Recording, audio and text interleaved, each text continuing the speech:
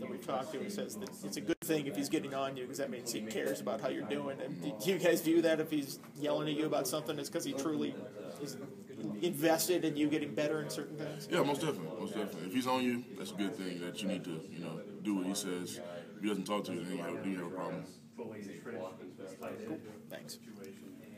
As far as that first week against William & Mary goes, what are you looking for individually to say, we've taken a step forward, this has been a successful afternoon? Like, what does the offensive line need to do up front on August 30th? Well, there's a lot of talk about running the ball, right? Yeah. That's what we want to do. We want to run the ball. That's all we want to do right now. That's how I go. Run the football. So is there a threshold? You mean, we want to rush as a team for 150 yards, 200 yards? I mean, do you look at it that way, or is it just something else?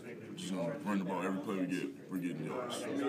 Is there, I know some of the old-timers come back sometime and visit the team. Guys that maybe played in the 90s, the early 2000s, they always talk about the offensive lines. And do you guys ever watch film of those older teams that really were able to push the ball down the field that way and just kind of see what they did? Well, we have, No Sal.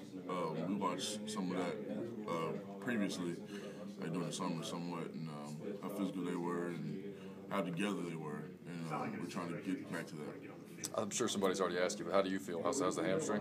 Yeah, I'm good. So you're full go, Yes, sir. Full speed, all that good stuff? Yes, sir. Okay. So when you're getting reps out there, I mean, no rust, or you're back out there doing your thing? I'm out there. 'Cause I'm on the right side. Just learn the calls. Everything's in my head to switch. So just that thing that I have to be quicker with. So at this point, you anticipate staying on the right side? Whatever the team needs. Whatever the team needs, I'm there. You feel like you can play both effectively. It's not really a huge change for you. Yeah, like I said previously, I played right side before Union, and it's not that big of a